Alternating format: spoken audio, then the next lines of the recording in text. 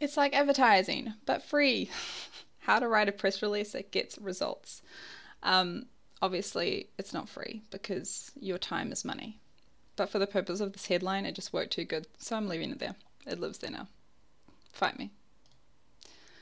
Kia ora, I am Calliope. I'm currently working at Guild as a production lead and wordsmith. Previously, I was the creative producer at indie game studio Starcult, and there I worked on a bunch of things like production, marketing, design, directing our sound team, 3D art occasionally, and more. Before that, I was a producer at a local creative agency called Wrestler, working on VR, and before games, I worked at an award-winning public relations agency called Right Communications. They've won Mid-Size PR Agency of the Year many times running, and I'm very proud of being part of their journey. I started at Right as an assistant before working my way up to being more on deck with our accounts, which means that I have done a lot of media monitoring, like physically thumbing through newspapers as well. I've done a lot of strategizing, and between games and traditional PR, I have looked at thousands of press releases, and I've drafted quite a few as well. And one thing that I've noticed in games is that we often suffer from press releases that either aren't professional enough or just aren't interesting enough. And we work in a very interesting industry. We're in entertainment. We're pretty interesting, so let's change that. So today I really want to cover agencies, the good and the bad, how to structure a press release, how to deliver a press release to ensure that people actually pay attention, and then tools to help you write and deliver these too. My first opportunity to write a press release for a game was for BFF. We had limited resources and our launch was pretty rough for many reasons, external and internal. In spite of this, we were covered by Kotaku, we were covered by PC Gamer and even Forbes, and lots of other outlets, which was amazing for us. We had really high coverage considering the size of our team. I believe that this is because we had some serious strategy behind our announcements and our launch that helped us immensely. We also had a PR agency, Pop Agenda, who helped us get the word out and were fantastic to work with. Can't rate them highly enough. But we still did write our own press releases. Now, why would you bother to learn this stuff when you can just hand it off to the experts? Great point. So glad you asked. PR agencies are great. As I just said, I was in one and I'm really proud of the work that we did. However, if you think about the best community managers and communicators that you know, the ones that represent specific games and brands, their voice is really unique. They know their games inside and out. They know the writing style of the game. They know the design really well. And best of all, they actually know what will resonate with their game's audience. When writing a press release, you really need to harness that unique voice that makes your brand and your game special. And this is why I advocate for devs to write their own press releases, even if it's just a draft and even if you're working with a third-party PR agency. A PR agency's version of your game might not hit that like special sauce, that voice, and they might not be as in touch as you are with your audience to know what to highlight. You know your audience and you know your game, so use it. So, what they can do for you. In my opinion, PR agencies are fantastic for advice on strategy, for helping you tidy up your drafts and formatting, and of course for all their wonderful connections. Obviously, this is good PR agencies. There are plenty of not great PR agencies out there, so do a lot of digging before you team up with one. A good PR agency will have their email addresses for your favorite journalists and your favorite influencers, and they'll be able to sell your press release to a much wider range of people that you hadn't heard of too. They can also suss your media monitoring, which is a laborious task if you don't have fancy tools, so that's great. And at the end of your campaign, you'll have a nicely delivered and lovely formatted report where you can see every single piece of coverage that you got and who did it and what outlet. However, as we just discussed, there are a bunch of things that are unique to you that they just might not hit on the head. They won't have the same connection to it. So things like your game and studio's tone, your values, and anything specific that your audience might value, which is a little bit niche, they might not have the same connection to. So, just in case we forgot, what's a press release? So, a press release is a written, formal-ish conveyance of news. That's the main gist of it. We want people to either write about or take notice of something that we're doing. So we write a really cleverly formatted announcement to ensure that everyone understands our news and that those who are interested take action on our news. Because it's a carrot, like we're dangling a carrot, we need this to be as enticing as possible. We need to be pulling out all the stops to make people pay attention to us. And let's learn how to write one. I do promise, like I stand by that. It's not as difficult as you think. So, know your angle. So there's a few things that I could mean when I say know your angle. So I just want to say that this is a talk specific to press releases. We're not going to go into how to manage your entire PR strategy, because it's already been done quite well in my opinion, in a few GDC talks, but also because we'll be here a lot longer than 45 minutes. Actually, Thomas Reisenegger's talk on strategy is one of the talks that I'd really highly recommend. It's a little bit dated, 2016, so a wee while ago, but the core concepts are very on point, even if some of the stats are a little bit old. My main goal here is to give you the tools to enact a part of your strategy, not to tell you how to build your entire map, right? In this sense, we're looking at a microcosmic view of this topic. We're not looking at the entire macrocosm of PR and how that works for you and your game. By angle, I mean, what is the angle of your game? What's the reputation of your studio? What's your elevator pitch? What's your unique selling point? What are you trying to convey and how would you like that to come across? And of course, what kind of specific news beat are you using to try and communicate? For games, it's often one of these. So we have company launch or announcement, interesting hires or studio news, any kind of acquisitions, stuff like that, a game announcement, like straight up announcing the game for the first time, trailers, announcement and gameplay, release date announcements, release announcement, and your launch trailer. All of these are really great news beats that you can use. So, structure. Focused on the most important to the least important. This is not your high school essay. I tend to find that a lot of beginners or people who just aren't as familiar with this kind of writing style, or they're really good creative writers when they were in high school, they think that they need a nice intro to begin the press release before they get into the meat of the content. This is not how we write press releases.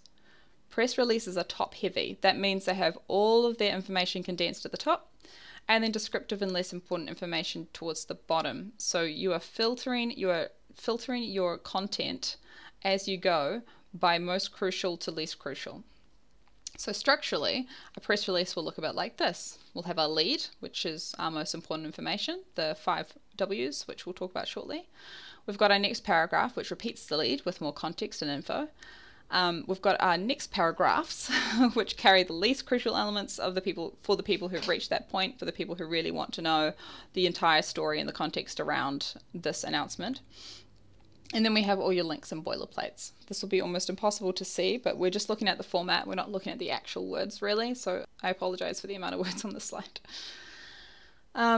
So here we have a really good headline. We've got Sega and Nintendo join forces for Mario and Sonic at the Olympic Games. That's already a big deal. Very interesting. Wow. And we also have a really good subtitle, which is Legendary Icons appear together for the first time in video game history. Again, very important, very impressive. Wow, I'm so interested. That sounded really sarcastic. I am genuinely interested about this. So then we have our lead here as well. So we've got correct formatting of the date line, which shows us the date and the place. So Tokyo, March 28, 2007. A good lead is that is long enough to tell us all the critical information in a really engaging way. There's a lot of TMs in there.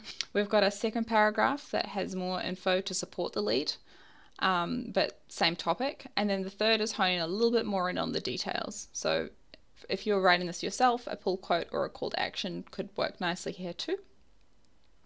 And while you can't see it on the screen, because I wanted to actually kind of show you what this would structurally look like on a page, you would include your boilerplate contact and all your links below this as well. I've included a really good resource at the bottom here to refer to. Indie Game Girl has not exactly a template, but has like a really good like breakdown of how you would write this or like the structure of this press release as well. And I would highly recommend checking it out if you're writing yours. It will help you structure and kind of give you something to keep referring to. Headlines. Headlines suck. Headlines, titles, game names, they all suck to come up with and write. I find them incredibly difficult. Headlines and leads for me are the most difficult part of writing anything. Even coming up with the title for this talk was hard. But there's some good rules of thumb that you can try and stick to. You want to keep it under 18 words. You want to try and stick to the facts. Well, not try. You want to stick to the facts. And you want to get some emotional words in there too, if possible. There's also a multitude of tools online that you can use. So CoSchedule has a free one, which is the one that's in this slide. So clearly, hey, is this a good headline? Is a pretty average headline coming in with a score of 61 for the headline score and an SEO of only 44. Ouch. But CoSchedule's tool will also tell you what type of headline you have, what kind of sentiment that you're communicating. Is it positive? Is it negative? Is it informative? Etc. And it will also give you tips for better structuring and words to use. It's super helpful if you have a writer's block. So in the word balance, any of those words that you can click on has like other options that will open up that will also communicate like negative. It's like a thesaurus with sentiment analysis attached. And then when you use it all together, it gives you a rough score. It's just super helpful. Leads or leads. It's spelt funny because it originates from mid-20th century journalism, where it was used to differentiate between the lead of the printing presses to the lead of a news tip. I like funny spellings in general, so I use the first version. So now we know that your lead is your most crucial paragraph of your entire press release. If you think about a news article that you've seen or something that you clicked on recently, how often do you read the first paragraph or two in an article and then click out? I attended a press release writing workshop actually in Auckland a while ago, it would have been 2016, where the expert said that on average you get 1.5 scrolls on a phone, so mobile, before people click out of articles. So if you translate that to how much text you can have on a screen, you're generally looking at your lead and maybe a little bit of the next paragraph being written. So you want to bear this in mind. If you had to choose what information to give someone, if the only thing that they're going to read is that first sentence, what would you write? When you're writing a lead, you also want to use a direct lead with emotional and evocative words. So just quickly, there's a difference between like a creative lead and a summary or direct lead. So a summary or direct lead is what we generally see in news or when we're writing press releases. A creative lead might be something that you see in like a longer investigative piece where there's it was a sunny day in Florida. You know, like it could open like that, which doesn't tell us anything, but there might be some following information that piques our interest. That's a creative lead. That's engaging us without actually telling us much. So with our direct leads, we want to include we want to address at least the 5 W's. So we want to at least cover the who, what, when, where, and why. You can add a how for extra spice, but I would generally say that it's not necessary. Although you might want to include that in your next couple of paragraphs. It depends. It depends if it's relevant. So even though you're focusing on getting your most critical pieces of information in this paragraph, your 5 W's, you also want to think about your tone. You don't want this to be stilted or lead or really boring to read. You want to match the tone to your audience, who presumably are the people that you want to play your game. So you want to make sure that your tone matches whoever you're pitching this to. In our case, we're usually going to go for games media, but remember that the language that you use in your press release is going to be probably different if you send it to an entertainment outlet, such as, I don't know, like Kotaku or something, or if you were sending it to an academic site. Like different types of people who are going to read this. While you're thinking about tone as well, if your game is lighthearted and fun, you can use lots of exclamation points, lots of really warm language. If you're announcing a horror game, you can use evocative, scary language in your lead. Vaguely threatening, it's totally acceptable as long as it's thematic. Here are some quick examples that I wrote. We're going to start with the left, which is the bad example, and go to the right, which is the good example. Both of these include the same information, just placed and structured differently. So let's take a look. A Melbourne-based indie studio called Dogs R Us, we're using too many words, announces a game about training dogs that will come out on Nintendo Switch and PC later this year called Dogs Are Good. That's not an easy sentence to read. Don't write like that. You want to read your lead over and over and over and over again. The game is sure to be a hit. No, it's not.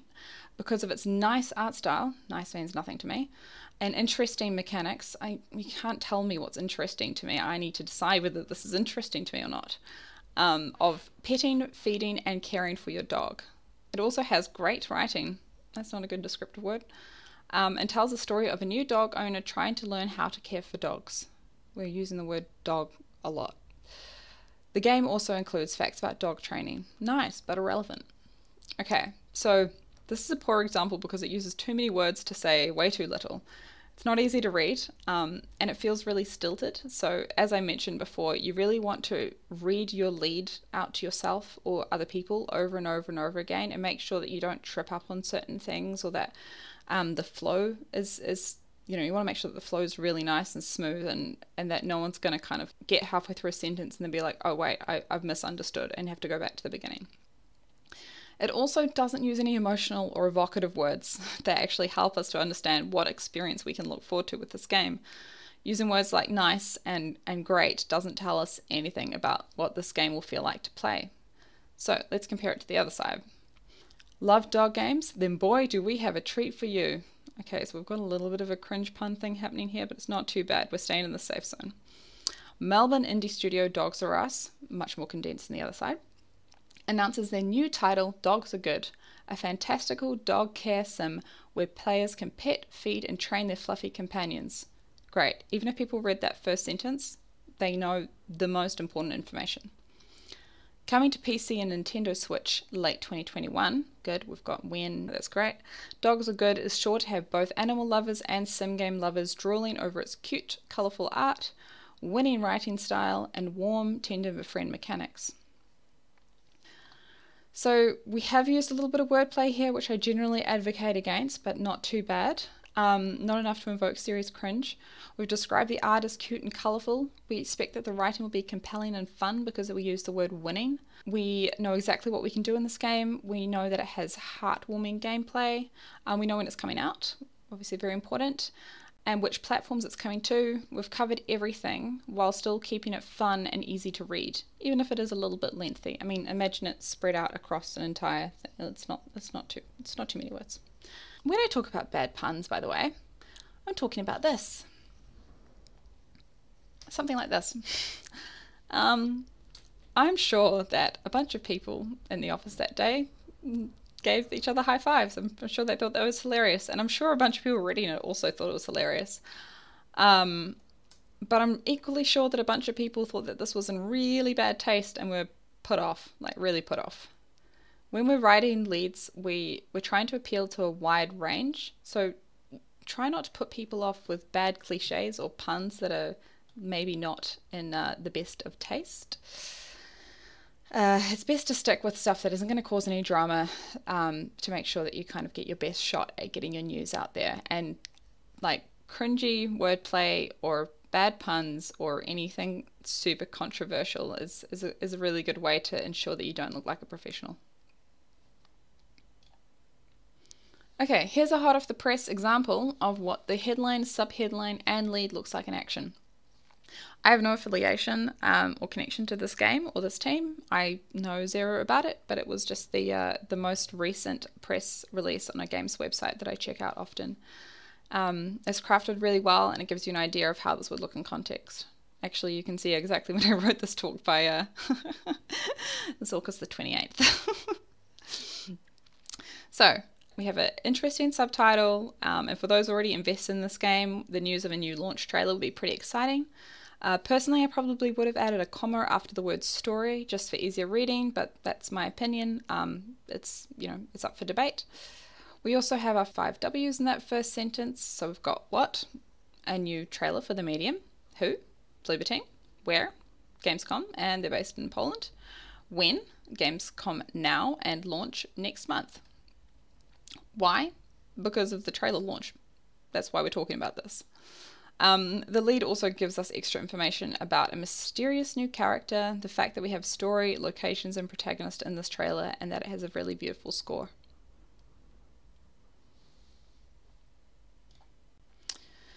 For your next paragraphs, focus on presenting information to those who are by this point interested. So generally, you want to be extrapolating on your lead for the first one. So if you're writing a press release for a game launch, here's where you can go into your unique selling points, your core features, and more. Think about this section as being closer to the About section on your Steam page underneath all of the images, rather than the blurb up the top. Think of the blurb up the top as your lead. That's a good comparison.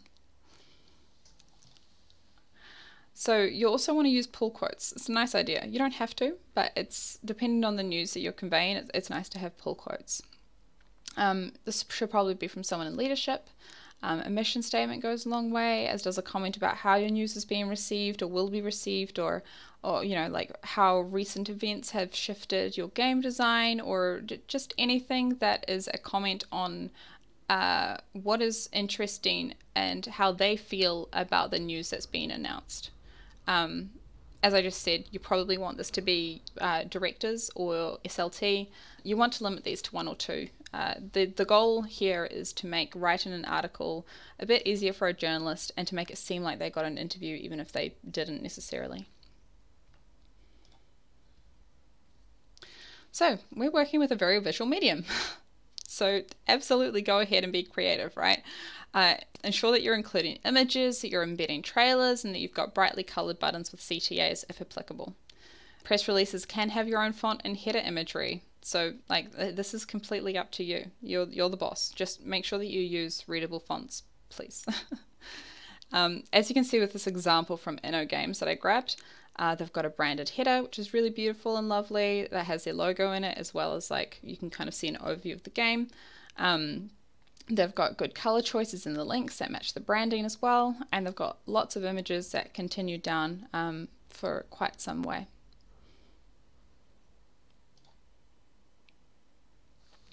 Okay, so we're going back to our Bloober Team example. Here is an example of the paragraph right after the lead. So they've cleverly put the link to the trailer directly below their lead, and it's embedded, so you just have to click it. You don't have to copy paste or click out of the press release or anything. It's all there. This is also the correct placement for a trailer in a gameplay trailer announcement. And then they've now gone on to describe a little bit more about the game in the subsequent paragraph. This is the sort of more elaborate detail that we're looking for. We've got info about their successful global launch, and we've got some information about hardware too. The next paragraph that they have tells us a bit more about the game and how you play it. So we've got strong, evocative language here to describe the game. We've got words like explore, uncover, dark mystery, disturbing secrets. This all paints lots of pictures in our head, as well as really blunt technical language that immediately tells the reader what we're getting. Third person, yep, I know what that is. Psychological horror, yeah, I know what that genre is, I'm familiar. Game. We also have information that the players will want to know, which is really important to include, even if it is a little bit bland. So, where can I get it? What's the price? Where can I get a discount? And a nice tidbit about what we get if we are pre-ordering the game. So we're going to get a digital original soundtrack and the Art of the Medium digital art book. So that's nice. And there's a 10% discount. Neat. This information you would not put up near the top. You're having it down the bottom because we know that by the time people get to here, they're already very invested in this game. They're very invested in this news. This is the kind of information that people who are already sold want. Okay, let's talk about last links and boilerplates. So it may seem like a no-brainer, but you want to include a brief about for both your game and your company at the end of your press release. So you hyperlink as much as possible here.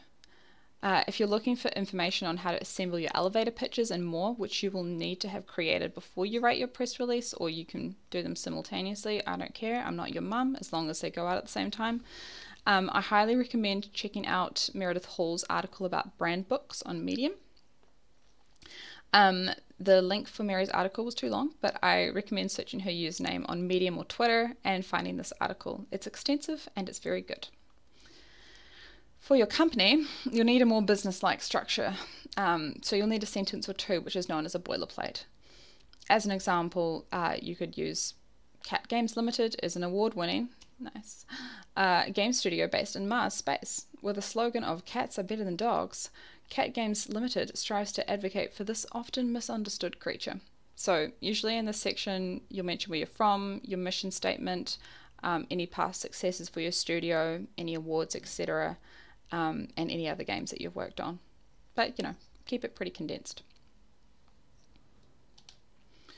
You'll also want to have a specified PR contact. Make this really clear. This email address should be the most clear thing once you reach the bottom. You don't want people clicking through lots of social media links and contacting you through there. You want it to be really easy for them to contact a human who will email them back. You want to have really clear links showing where you can find more info. So make sure that you include a press kit link, as well as links to Steam, Discord, itch, socials, website, newsletter sign up, press sign up, all that kind of stuff. If you're not sure where to start on a press kit, that's okay.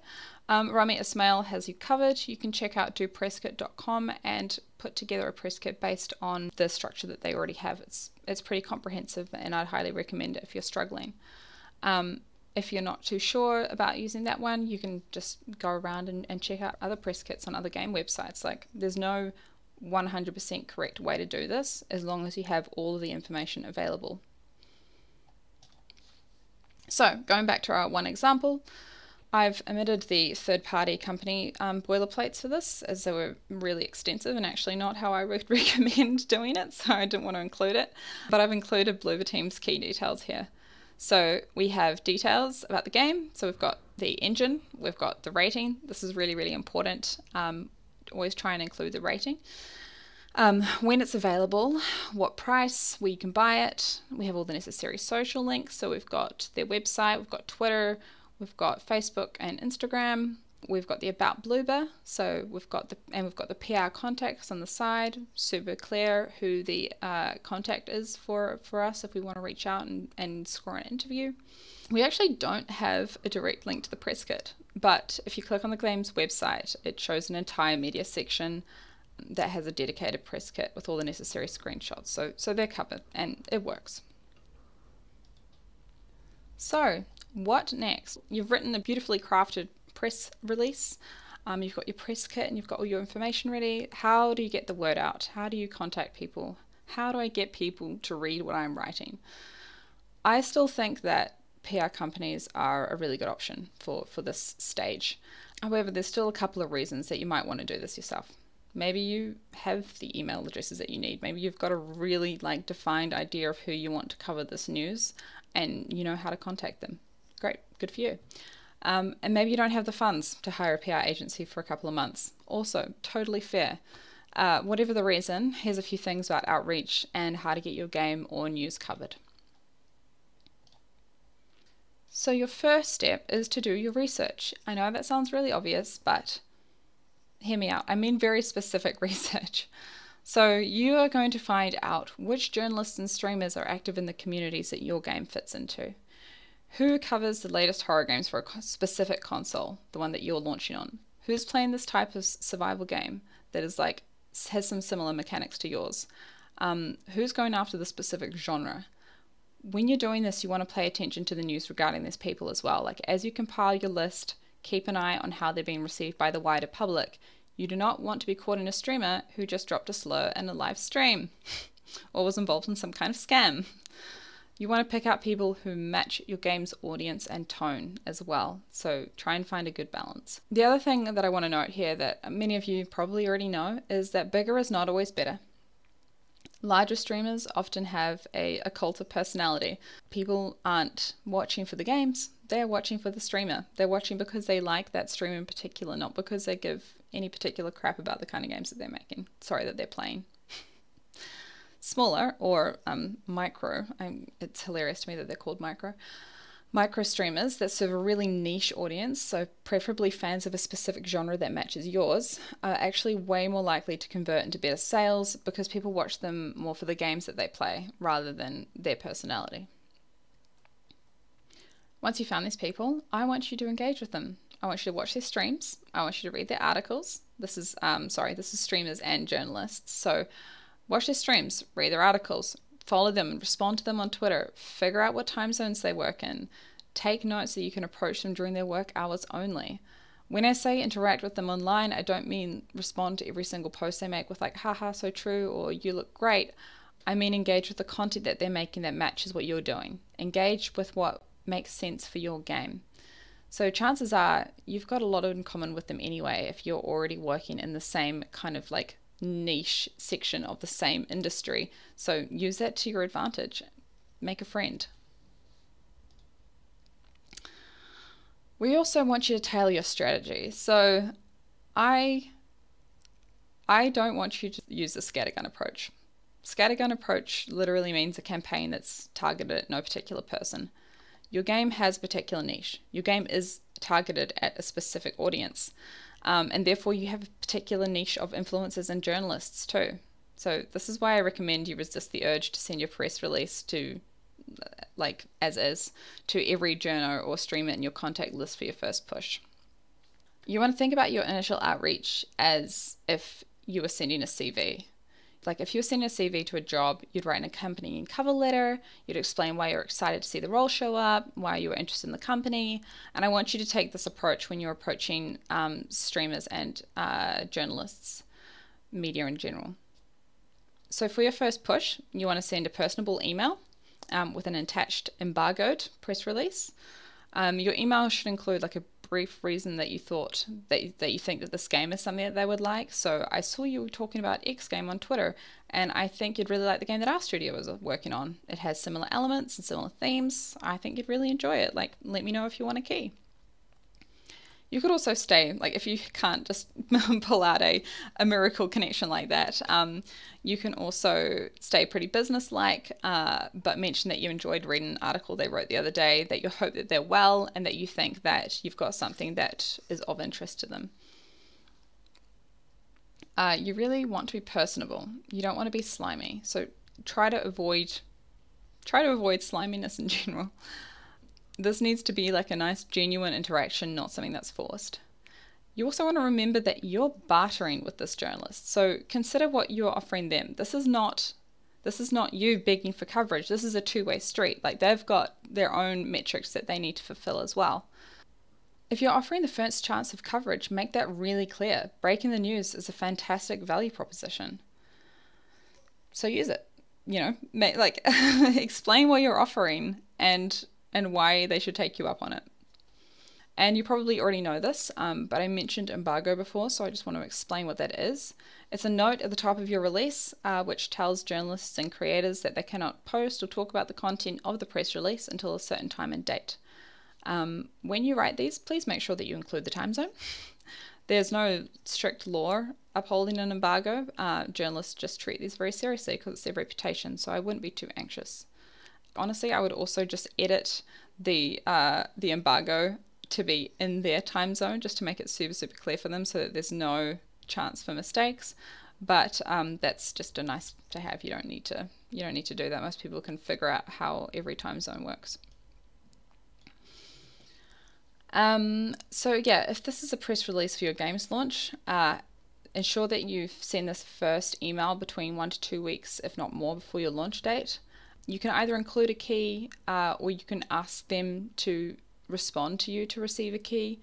It depends how you want that kind of interaction to behave. I generally like to offer a key and then respond when people get back to me so that I know that they're invested and they're interested and not just sending out keys to people who aren't going to play.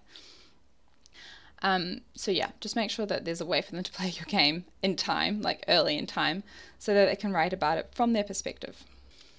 After your embargo is completed and your favorite journalists have had a chance to take you up on the offer or pass, because they might pass, it's not the end of the world. Then at this point you can send your press release to a bunch of different outlets, far and wide as you please. The reason that I don't say go full to everyone that you can ever find an email for is that you still want to kind of stick to your niche of who's interested, right? You don't want to be pestering journalists because you never know when you're going to need to message that specific journalist another time for a very different type of game, and they'll be annoyed that you were the person that hammered them last time with all these press releases that weren't of interest to them whatsoever. So just bear that in mind. the reason that we also don't do this first, this whole kind of scattergun thing, is because we don't want to ruin that value proposition that we were talking about earlier. Someone at PC Gamer might be less inclined, well, not might be, will be less inclined to cover your game if they know that a random small outlet has already broken the news. So that's why we keep those cards close to our chest, and that's why we really tailor our first approaches. Streamers. So I feel like we have kind of talked about streamers and journalists quite a bit up until this point, but I feel like that last slide was really about contacting journos. So remember that streamers expect emails that are a little bit more informal than journalists. They probably expect more emojis. They might expect more exclamation points.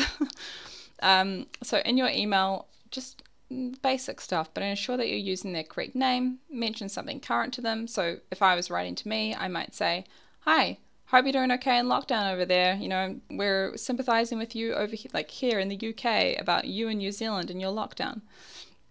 You want to make them feel like they're being directly written to, and you should be writing directly to them. You shouldn't be copy-pasting a "to whom it may concern." You also want to make sure that you're sending game keys to them in advance if you want them to cover your game ahead of launch. Now, I've said 5 days here. It does widely depend on what your strategy is. So for instance, if you're planning on having like a 2-week long, you can see the sun starting to come into my room. If you're planning on having like a 2-week long streamer hype build up, everyone's playing the game, or if you're doing some early access stuff, this could look totally different. But in general, give them at least a 5-day heads up to make sure that they actually have time to get around to it, because they've got schedules too. Timing is everything, and it's the most difficult thing I would say about press. It can totally make or break your news, and there's very little that you can do about it, but there are a few small things we can do. So if you're sending out a game launch press release, you don't have too much wiggle room around when to send news. It's set. Your launch date's set. In other instances though, you might have a little bit more flexibility. While we're talking about timing, remember to send content to journalists and streamers in their office hours. For journalists, I'd actually go even further and say to try and send it between their Tuesday and Thursday. Monday, they'll be catching up on the weekend, and you know how hard it is to get passionate about anything work-related at 4 p.m. on a Friday. The other thing is that I would always also say to try and get it sort of in the first half of the day, so that it hits their inbox then. Or trying to read something at like 5 p.m. is unlikely, and they're probably going to be actioning something from earlier that day. So it's best to make sure that it doesn't get buried into the next day's news and like through all the overnight emails and things that they'll get in their inbox. So yeah, I would say between 10 a.m. and 4 p.m. between Tuesday and Thursday. Oh, my voice is already going. I'm not used to talking this much. So you also need to pay attention to the trends if you're caught in a news angle. I personally do not like doing this at all. I don't like reading games news all the time, but it can really help. Don't pitch something to someone who has just written about that thing. This seems really obvious, but I also see this mistake getting made a lot. So the worst time to ask a journalist to cover your dog game is after they've just written an article about the 10 best dog games of 2021. A lot of people do this because that's how they realize that the journalist is interested in the kind of stuff that they're making. So they're like, "Oh, fantastic. I'll reach out to them. They're totally going to cover my dog game because they just covered all these other dog games." Unfortunately, that news beat has passed. You needed to get in before then. So ideally what you will have wanted to be doing is paying attention to the kind of content that this journalist writes anyway, and then keeping them in mind. So like presumably they would be interested in some kind of like tend and befriend mechanic games anyway, right? So you want to like put that in mind and then pitch them your dog game later on. You do not want to be chasing them up after they've already made this content. And I also want you to be on the lookout for adjacent news that makes yours relevant. So this one is also difficult, and this is where a PR agency can help out as well, because they are always paying attention to the news. That's their job. Because this one is literally just keeping tabs on what's happening in the gaming industry, keeping tabs on the news, and that's not always fun. That's sometimes quite depressing. So one thing to think of is like, how can your news or your product or your angle make some kind of comment in the current landscape of gaming? Like if there's any other news that's coming out, like how does it relate to you and your product? It's a tricky one to do well. If you think that your game is making like a good comment about the current landscape, that's a really good time to reach out to a journalist and be like, hey, I think I've got something here. So the example that I've used here is like, if toxic communities and MOBAs are trending and everyone's writing about it, and the vibe is like game multiplayer is doom and gloom, or, you know, why are people so toxic in gaming? It might be a really good time to pitch to a journalist your soft, wholesome social multiplayer game, like as an antidote, right, to combat this narrative. So yeah, finding stuff like that, it is trickier. It does take practice, but it's good to keep an eye out for anyway. So let's recap, because I am running out of time. You're going to research who you want to cover your game. Streamers and journalists, I want you to find the people who really care about the stuff that you're making. You're going to decide which of your news beats is worthy of a press release. You don't want to overwhelm people with news all the time and dilute these moments, but you also want to ensure that you have a long tail on all of your coverage. You're also going to build a really solid, high-quality press kit. Even if you don't use Rami's tools, you can look at press kits on game titles websites and you can get an idea of what to include. So generally, info about a company, info about a game, logos, hero images, box art, GIFs, that kind of stuff.